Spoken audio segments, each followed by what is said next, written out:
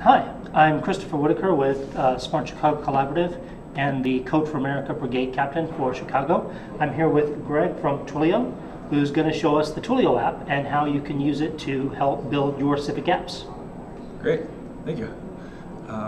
So I'm with Twilio. Twilio makes it easy for developers to send and receive text messages and place and receive phone calls from within their apps, whether they're mobile apps or web apps. So what I'm going to do is just walk through what it looks like to buy a phone number, and then to receive a text message with that phone number, and then to place a phone call with that number. So Awesome. We're here on Twilio's homepage.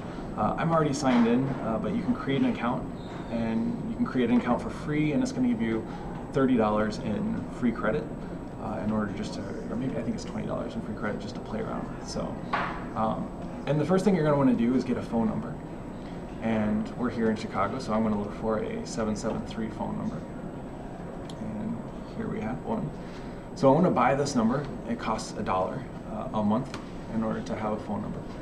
So it says, congratulations, you purchased this number. So if you want to go ahead and punch that number into your phone, Okay. and I'll read it off to you here while I set it up. It's 773 570 3218. All right. Alright, so the way that Twilio is going to work here is that... Thanks for the call. Okay. Configure your number's voice URL to change this message. Awesome. So the number is active, and now I need to come in here and set up basically tell Twilio what I want it to do whenever someone calls that phone number or sends a text to that number. So I have a server set up, it's running on my machine right now. And that server is accessible at this URL here, twiliodemo.ngrok.com. And so I want to put in two endpoints here, one for the voice and one for the SMS. And the way this works is that when you call this number, or when you send a text message to this number, Twilio then makes an HTTP request to my server. And just like with any HTTP request that, say, a browser would make, it's going to pass certain parameters to there. And included in those parameters are going to be things like your phone number and the body of the text message. And then just like HTTP requests, it's going to expect a response back. And so we're going to send a response back using XML, or a special, Twilio formatted XML, which we cleverly called TWIML. And it's quite simple and just basically says, this is what I want you to do after we receive this text message. So first, let's just look at doing a text. Okay. So I'm going to, go ahead. So what this will do is that when I text this phone number, I'm actually texting your computer program. Correct, yeah, exactly. So I'm just going to have it do. So basically what this is going to do is you're texting that number, it's hitting the Twilio server, and then that Twilio server, because I configured that endpoint, is hitting my computer, and then my computer is just basically sending back this XML that just says, send this text message back. So try that, try sending a text to that number, and we'll see what happens there. Okay, so I'm sending it. Okay. And well, I got something back right away. And you got something back, awesome. If we click over here to my server, we can see that that an HTTP request was made. Actually, let's do this. Let's see if we can see what the information is that comes in when this actually happens here. So I'm going to do puts params, and I'm going to click back over here to my server, and clear screen, send me a text again, and we'll see what information Twilio actually passes to my server.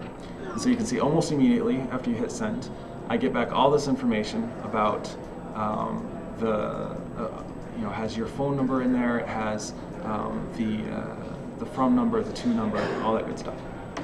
So now what I want to do is I want to go in here and let's take a look at the information that is actually stored there on the server.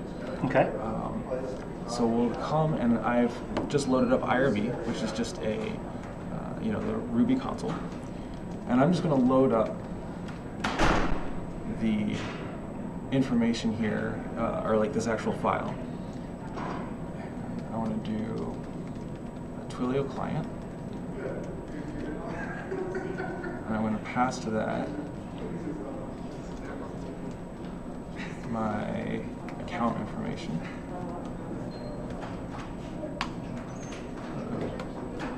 Twilio. I lost a colon there. Not a silly colon. All right. And so now I have my client, and I want to take a look at all the messages that have been sent to this phone number. Okay. So I want to say messages list, and I want to look at, let's go grab that number again. So here it is here. So what are all the text messages that were sent to that phone number?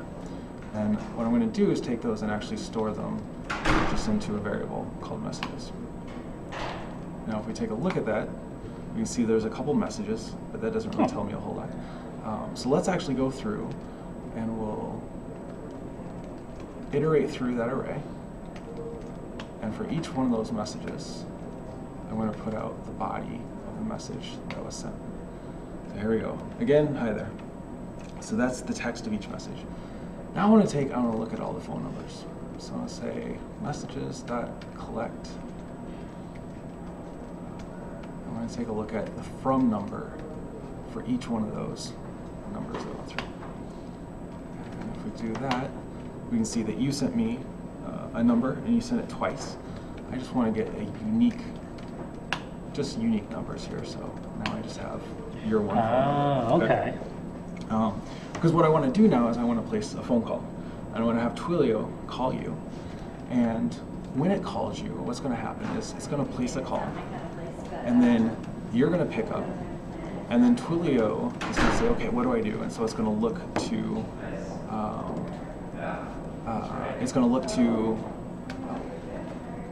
my server here and say, what should I be doing now?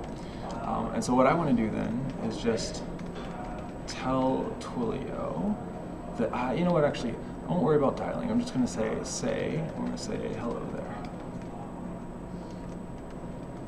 Like that. Okay. So I can put in those messages anything I need to say. Yeah, anything. Yeah. And it will read to you. You can also have it play songs. You can put in MP3s. You can, when Twilio first started, the way that they launched it was Jeff, our CEO, built an app that rickrolled people, and so it would call them, and it would play Rick Astley there. And Nice. That's actually how they ended up raising some of their first rounds of Nice. venture capital, is by building this app that rickrolled people. So yeah, let's see if we can get my client here that I have to place a phone call. So I have my numbers, right? Okay, there's your phone number right there. And so I want to do client.account.calls.create. And I want the to just to be your number. And I want the from to be my Twilio phone number. And then I need to give it the URL and say basically, once you pick up the phone, where do I want Twilio to look to for information about what it's supposed to do? And it's just that same URL that I had from before. Okay. Only this time I'm hitting the call URL instead of the SMS. Okay. Alright, so we'll hit that. It goes off, and hopefully your phone rings here in a second. There we go. And put it on speaker when you answer. Let's see what happens. You missed it. I just said hello there. It did. We can actually, here, let's do this. I think we can do loop equals 5. Try. So I'm going to call you again. And then we'll make sure that you hear the... An application Oh, man, I error killed has it. occurred. Oh, whoops. Goodbye. Oh, I know what it did. I know what it did. All right. We'll try this one more time. You got to escape those quotation marks in your XML.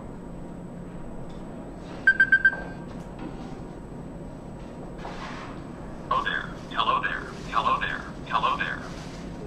And that's it. That's how you That is awesome. buy a phone number, send and receive text messages, place and receive phone calls. 5 minutes. You're up and running. That is awesome. Cool. So what are some examples of things that people have done with Twilio? Yeah, so if you use Uber and you get a text message and it says, hey, your cab's almost there, or your driver's on the way, or your driver's arrived, all of that's powered off of Twilio. Okay. Obama for America campaign here in Chicago use Twilio to send out text messages to remind people to vote on election day. People build pretty sophisticated call centers. Obama for America did the same thing, built I think it was the National Voter Fraud Hotline. And so they had a call center where you can call in and, it's like press 1 to do this, press 2 to do this, and route people to their calls. And the cool thing is that before Twilio, if you wanted to build, say, a call center, you needed a closet full of hardware, and it might cost you hundreds of thousands of dollars to get it set up. And it was going to stay the same from the first day it arrived on premise to the day you threw it out. Right.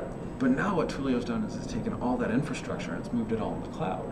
So now for a couple bucks and a few minutes of a developer's time, you can push out an MVP of a product, say a phone product or whatnot, and then you can iterate very rapidly on it, respond to customers and change it. And so that's why startups like Uber, or say a startup like the Obama campaign, uses this stuff because it lets you move very quickly and very cheaply and then respond as it gets out there in the world. That is great. So what are some of the advantages of using text messaging versus like email? Yeah, that's a great question. Text messaging is about the most intimate form of electronic communication that we have today. Let's work our way backwards. Say that I follow you on Twitter. If you tweet, I may or may not see it. I might not see it. Depends on if I'm checking Twitter or not. If you send me an email, I will see it.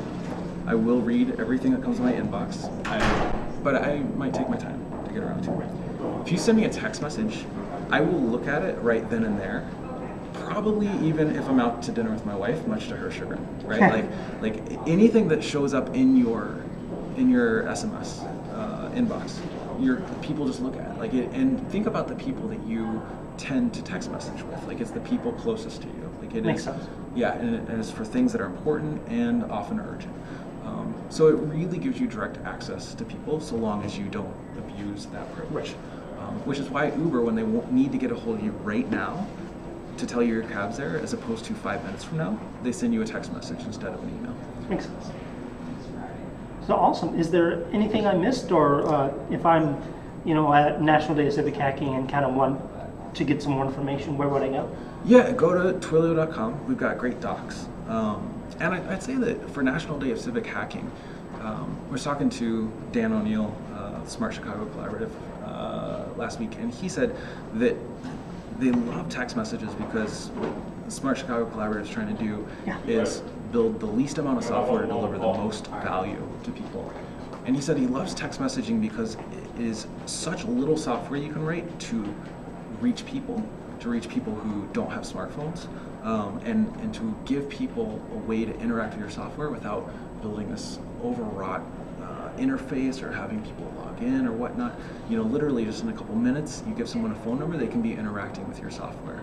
Awesome. So it's a great way just to reach lots and lots of people where they are, without having to require them to sign in, to sit down at a computer.